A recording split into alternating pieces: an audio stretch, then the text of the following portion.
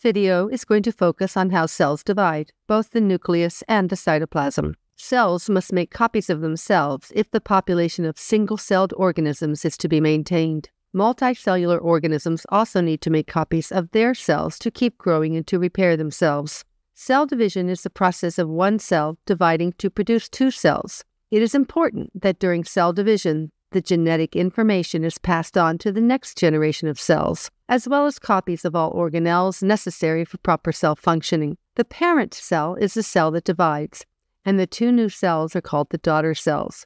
Remember that this is one tenet of the cell theory. All cells come from pre-existing cells. In prokaryotic cells with a single chromosome of DNA, the cell divides by binary fission, where DNA is copied and the cell simply divides into two daughter cells. In eukaryotic cells, where there are multiple chromosomes, the cell will undergo mitosis. For sexually reproducing organisms, egg and sperm, two divisions are required, producing four daughter cells. This process is called meiosis. When a cell gets to a certain size, it needs to divide into two. This is done by cytokinesis, which is division of the cytoplasm, and follows the final stage of nuclear division, mitosis. During division, the organelles of the cell are distributed evenly between the cells. The process is different in animal and plant cells due to the rigid cell wall of plants. In animal cells, the plasma membrane pinches in, forming a cleavage furrow, which is an indentation in the plasma membrane. A contractile ring made of actin, myosin, and other proteins forms, and that pinches the cell membrane together to divide the cytoplasm. Because of the cell wall, plant cells form a cell plate. The cell plate is built by vesicles formed from the Golgi apparatus. These vesicles line on the equator where they combine to form new plasma membrane and cell walls between the two new cells. When parent cells divide to produce two daughter cells in body tissue, the division of cytoplasm and organelles is equal, so that each new daughter cell is identical and equal in size to the parent cell. Cells undergoing mitosis have equal division of cytoplasm, as does sperm cells in meiosis. An example of when this division of cytoplasm is not equal is the production of egg cells, oogenesis. During this process, only one large egg, or ovum, is produced, as well as 2 to 3 smaller cells called polar bodies. These do not go forward and are not available for fertilization.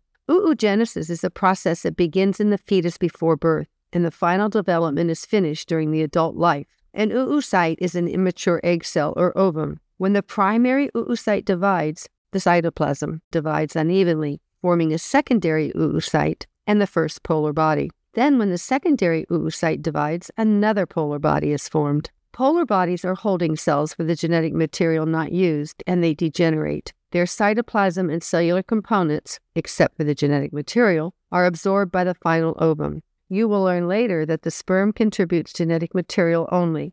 It does not provide cytoplasm or organelles in the fertilization process. Thus, the egg must have everything the growing embryo requires.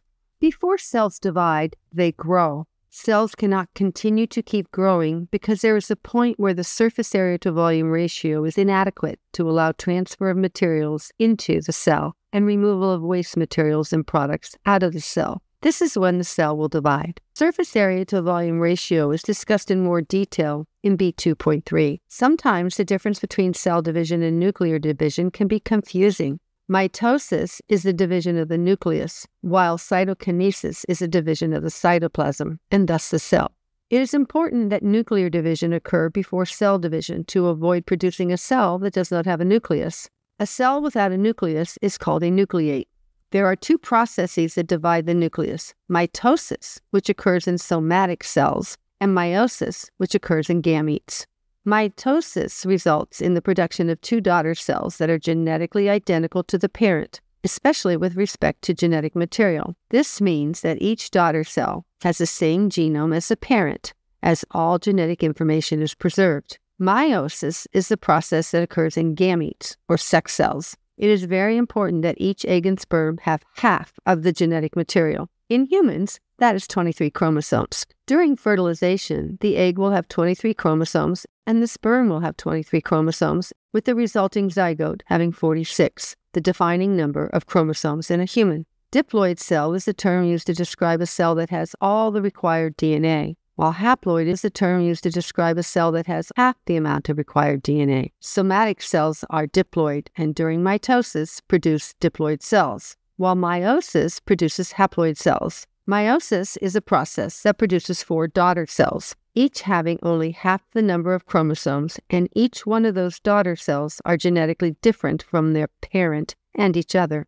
This ensures there is genetic diversity in offspring. While in the diagram shows 4 genetically different daughter cells, remember our earlier discussion that in oogenesis, only one true egg is formed, with 2 to 3 polar bodies. This unequal division of cytoplasm does not occur in the production of sperm. Before a cell divides, the DNA must be copied to ensure that each daughter cell has the genetic material necessary. This occurs in the S phase, or synthesis phase, of the cell cycle. The actual process of DNA replication is covered in another video. DNA replication produces double-stranded chromosomes, and each strand is called a sister chromatid and are genetically identical, held together by a centromere. A centromere is a DNA sequence that can be seen as a constricted area of a chromosome. During division, the 2 sister chromatids are pulled apart with 1 for each daughter cell. Do not be confused by the terminology. A chromosome is 1 double-stranded DNA molecule. Humans have 46, or 23 pairs. During the S phase of the cell cycle, the chromosomes replicate. Whenever you see the familiar X shape of a chromosome, remember that occurs during DNA replication, and you are seeing the 2 sister chromatids connecting at the centromere.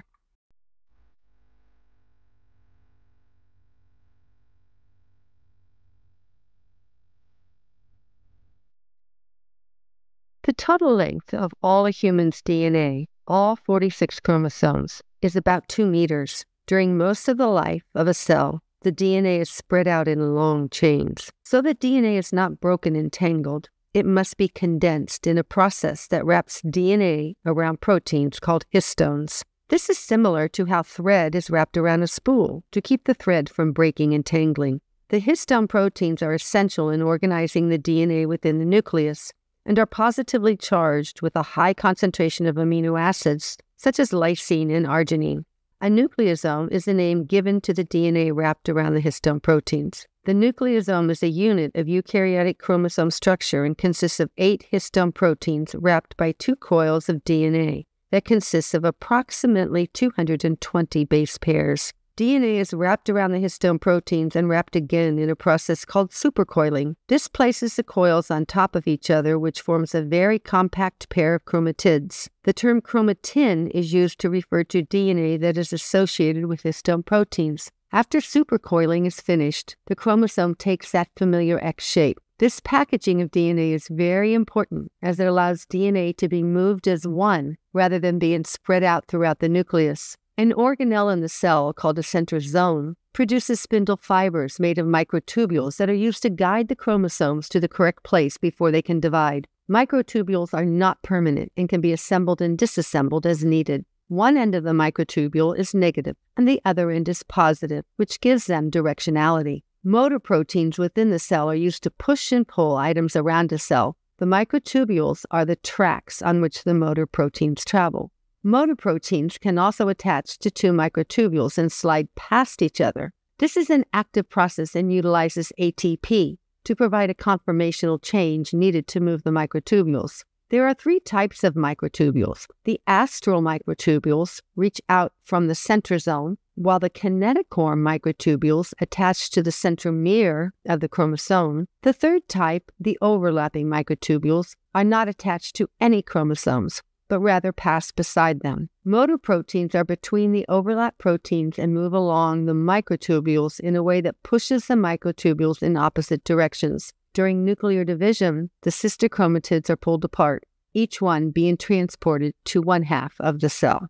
Interphase is the term used to describe the cell when not undergoing cellular division. During interphase, the cell is undergoing normal cell functions such as cellular respiration and protein synthesis, as well as growing and preparing to divide. Mitosis is the process that will produce 2 genetically identical daughter cells and consists of 4 phases: prophase, metaphase, anaphase, telophase.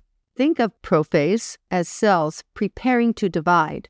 The chromatin becomes visible as they become more tightly coiled to form chromosomes. The spindle fibers form, and the centrosomes move to the poles of the cell. The nuclear membrane begins to disappear, as does the nucleolus. Think of metaphase as middle, as the chromosomes move to the equator of the cell called the metaphase plate. The centromeres line up on the plate, and the spindle fibers are attached to the kinetochores. The centrosomes are at opposite poles of the cell. During anaphase, think apart, chromatids have separated into chromosomes. They move to the opposite poles of the cell by the motor proteins pushing the microtubules in opposite directions. At the end of anaphase, each pole has the chromosomes needed for a new cell.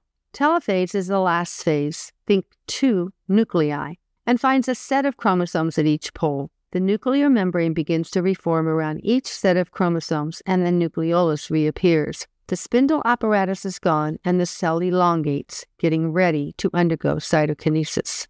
Looking at this micrograph of mitosis, you are able to see all phases of mitosis. Prophase showing the condensed chromosomes, metaphase showing where the chromosomes are lined up on the metaphase plate. You can see the chromosomes pulling apart during anaphase, and in telophase there is a cell forming a cell plate, showing the 2 nuclei and the cell beginning to undergo cytokinesis.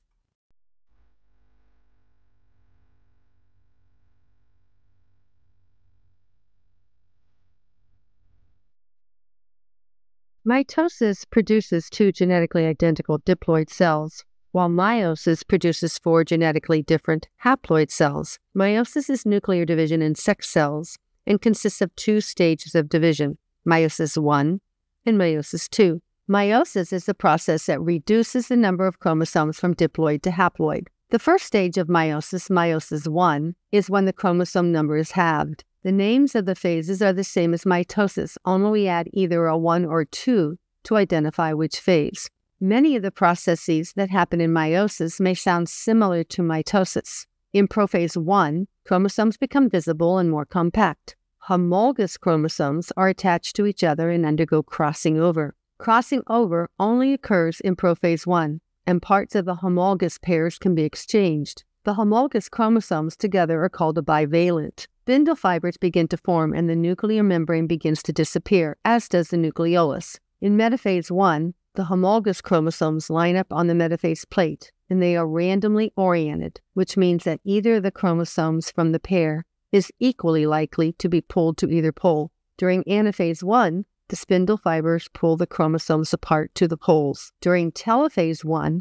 the spindle fibers disappear, and 2 new nuclear membranes form. Cytokinesis occurs after telophase I. The cells are now haploid, as they only contain 1 chromosome of each pair, but the sister chromatids are still attached, so there is not an S phase where chromosomes are duplicated. It is during meiosis II that the sister chromatids will separate. In prophase II, the DNA condense again, but there is no crossing over. New spindle fibers form. In metaphase II, the nuclear membrane is gone, and the individual chromosomes line up randomly along the metaphase plate. Spindle fibers attach to the sister chromatids. The sister chromatids are pulled apart during anaphase II. Nuclear membranes form around each of the 4 new cells. A cell plate forms in plant cells, and in animal cells, the cell membrane pinches in. Cytokinesis can now occur.